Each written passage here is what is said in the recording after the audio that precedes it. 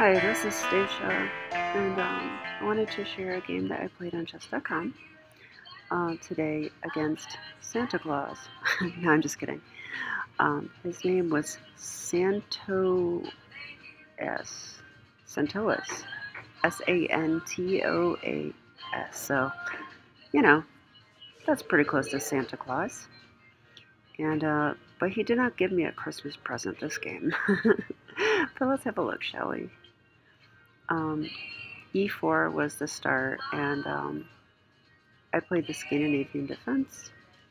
And now after E takes D5, I've been trying a new variation of this called the modern Scandinavian, which is the move knight to F6. The other line I like is queen takes D5, followed by knight C3, and I like the queen A5 Scandi. But here I played knight F6, and this is takes you into some interesting waters. The main reason I switched to this is I'm hoping for the move C4, so I can play E6, and this is called the Icelandic gambit. So this would certainly be something to do, or something to enjoy.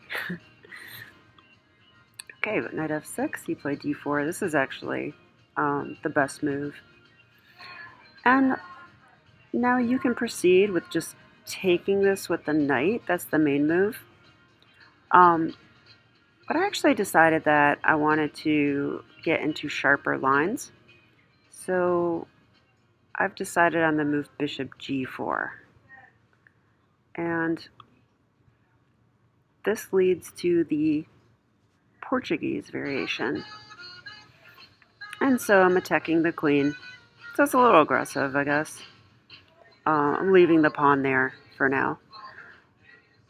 And these are basically white's responses. The main move is F3, just to kick the bishop to F5. But my opponent played bishop B5 check. This is pretty interesting because, as you can tell, C6 isn't really possible right now. So I played the main book move, which was knight BD7, and now F3 was played. So kicking the bishop. I remembered that the bishop goes to F5 here. I'm not entirely sure why or if it matters. Actually, I'll check with the engine real quick. That's a good question. Yeah, it looks like bishop F5 is quite a bit better than bishop H5. Let's see if we can understand why.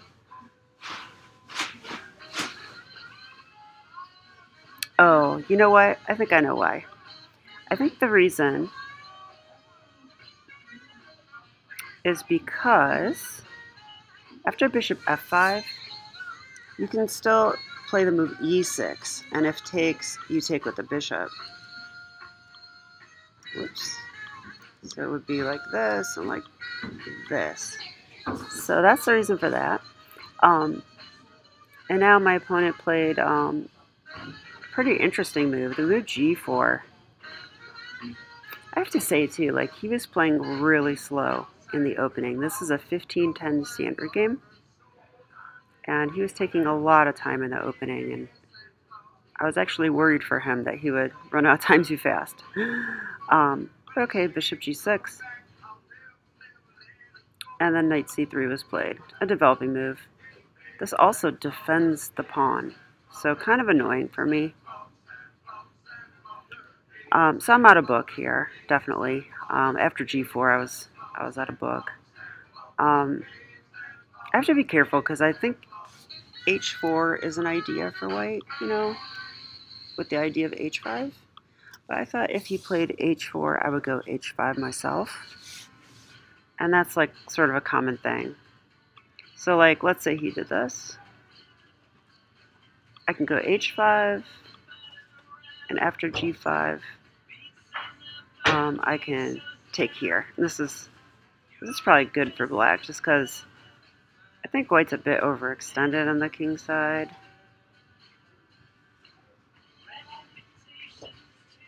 And lagging development, so okay. But knight C3, better move than to go for H4. And now I played the move A6. So here I'm just looking to disturb the bishop. This pin is annoying, you know, because I can't play c6. So this is definitely annoying. So I decided I would do this sort of thing just to break the pin and then take the pawn. So after so knight b6 was my idea to take. Notice that it unleashed the queen on it as well. So I've got 3 attackers. That is sufficient. He played queen e2. So, and I like this move for him. It actually pins my e-pawn. That's kind of important to keep in mind. And prepares castle's queenside.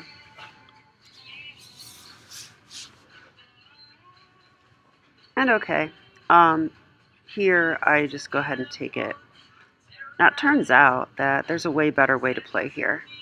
And the reason is, I didn't notice this, but he could actually take, and after takes, he could play the move f4, and this is very strong.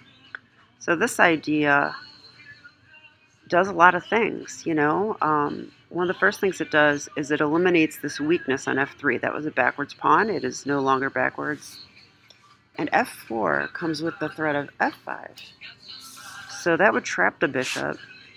And not only that, but, I mean, even if I play, like, let's say I play h5, and he goes f5, well, after bishop h7, guess what? It's still hard for me to play e6.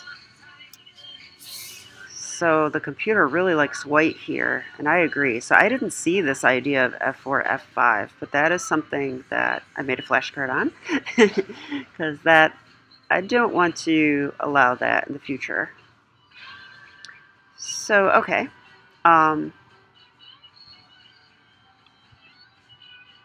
So to review, taking this is actually not good because it allows this move f4 after I take back. And for that reason, I actually have a better move here. And the move is b4 first, with the idea of just misplacing the knight. He can come here, and I can't really take because it'll be check. But then follow it up with h5. This is the computer's top line, and I do like it. I see some value in this. I think when I look at pawn breaks, I like to analyze what if they take, what if they push past, and what if they ignore it and do something else.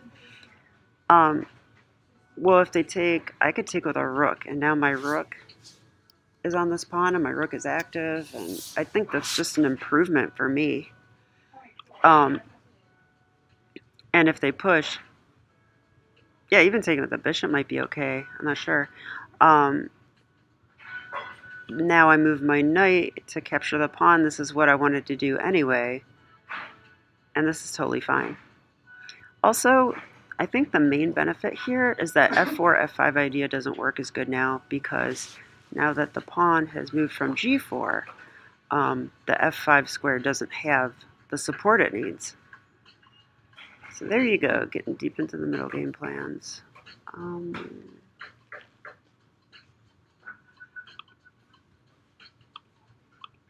Okay, let's continue. So instead of f4, my opponent played a4. Very interesting idea. A top computer move also. And his point is that if I take, he takes a check, so that doesn't look appealing. And if I allow him to take, like let's say I just do something random.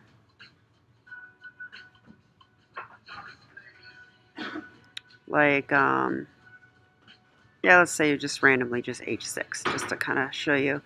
If he takes, I can't really take back because he can take with check, and I'm going to get checkmated. The only reasonable thing to do here is block with the queen, but that undefends the rook, and this is checkmate. So yikes, that kind of comes out of nowhere. I heard these lines were sharp, and well, that's kind of sharp. So the move a4 has some real poison in it. or venom in it, as they would say. Do they say that? All right, so I played e6. So I saw that line, and now my idea was to answer pawn takes with bishop b5 check, or bishop b4 check, rather. Okay, so he does take, and I play this move.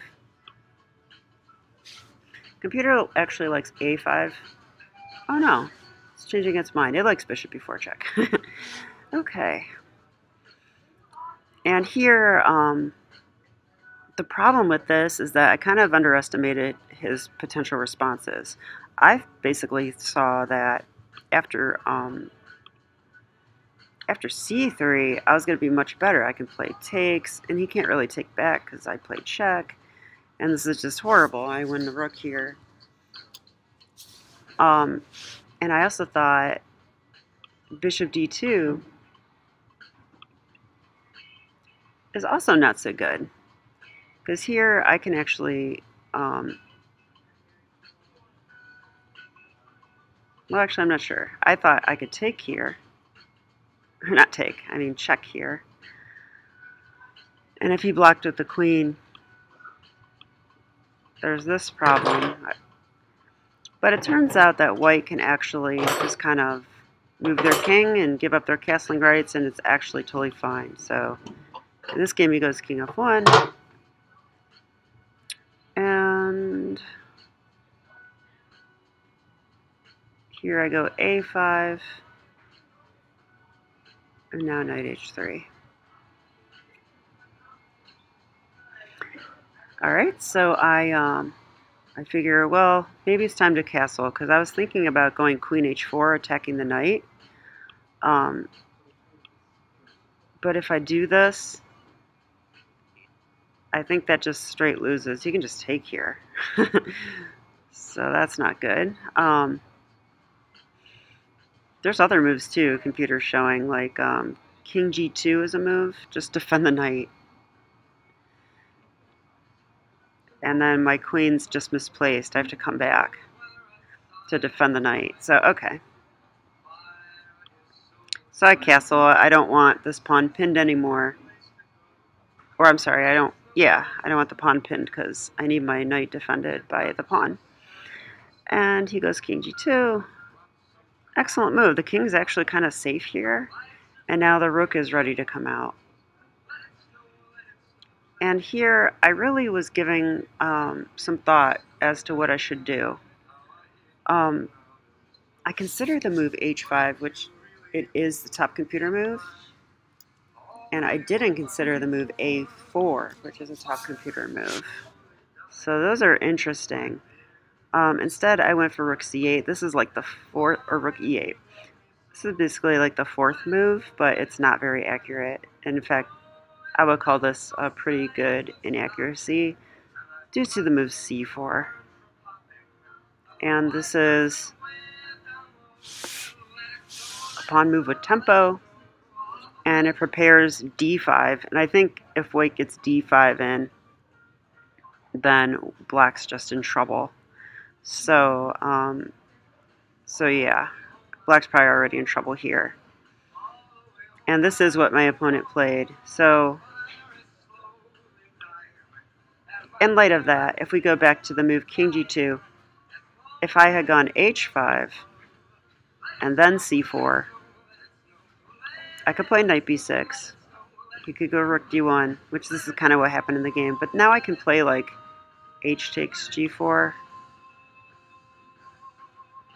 and this move a4, inconveniencing the bishop, and queen h4. And this position is a little bit better, and I think it's because the white king is not quite as safe due to the pawn on f3 being traded off.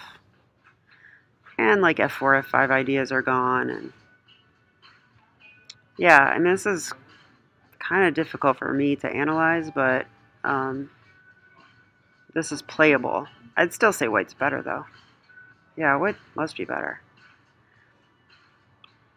Okay, so king g2, rook e8, and c4. Very good move. I go to knight B6. It's kind of scary, but I was thinking if C5, I'll just hop right back in. That's kind of my idea there. And I continue to at least watch the square from here. But now rook D1, so definitely preparing D5. Lined up with my queen. Very disturbing, and, well, I'm sad to say that I gave Santa Claus a Christmas present here. Because I had less than a minute left. I know you guys hate it when I'm in time pressure, sorry. And you know how I said he was playing really slow in the beginning? Well, my opponent really played amazing after the opening. He played very fast in comparison and played all the top computer moves. Very suspicious. So I don't know what to say about that. But I also kind of like it because maybe I took a loss in this game, but I enjoy looking at the best continuations and the biggest threats in the position. Definitely good for learning chess, which is my main priority. So here I quickly went with the move Queen F6. But do you see the losing? Do you see why this is losing?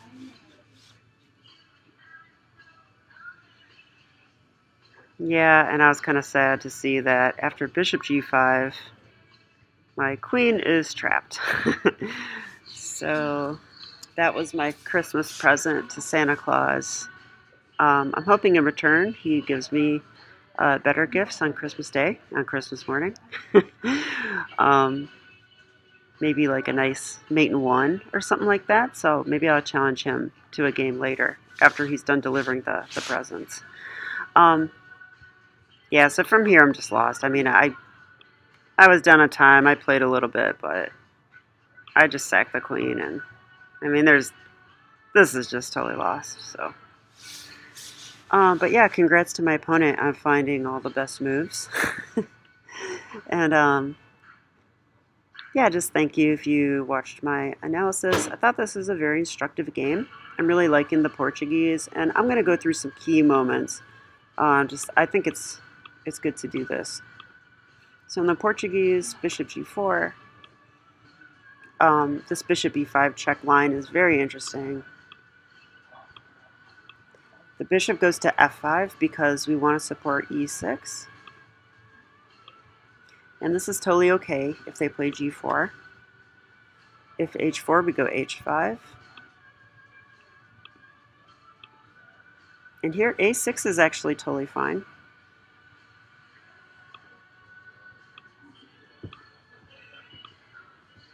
Yeah, and the idea here is that I shouldn't even go knight B6 because of F4.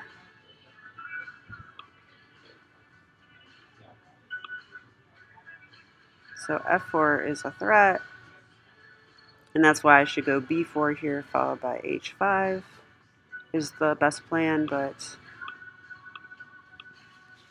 I did this, allowing the move. Yeah, this A4 move, very interesting, like huge threats with the checkmate. But I like this little idea, aside from I didn't realize King F1 was strong. Okay, castle, that was correct. King G2, excellent move. Yeah, and again, this H5 move. Rook E8, inaccurate, due to C4. And this blunder here. So, yeah, I think I learned some key pawn breaks white has in this structure. So I have to watch out for F4 and C4 a lot better than I did. And, yeah, don't fall for getting your queen trapped, right? Always good advice.